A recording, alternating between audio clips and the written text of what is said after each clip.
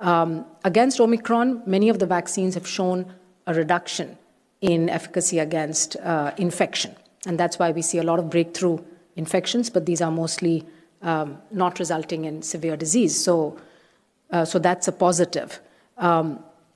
There is some waning which occurs over a period of time. And we've seen that there's a slight drop in the protection, again, mostly against infection, but also a little bit against the severe disease. And we need more of those studies. We need to follow this out. And that is why we've said, putting all of this together, the aim is to protect the most vulnerable, to protect those at highest risk of severe disease and dying. Those are our elderly populations, the immunocompromised, people with underlying conditions, but also healthcare workers, because if a lot of healthcare workers get infected, as we see now, they can be out sick, and we don't want them getting severely ill. So to reserve boosters for that population.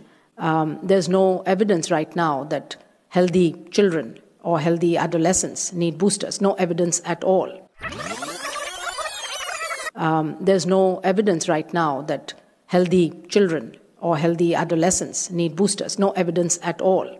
So this is why the SAGE, which is our technical expert body that makes policy recommendations, has been meeting and will continue to meet, will meet later this week to consider the specific question of how should countries think about giving boosters to their populations with a view to protecting people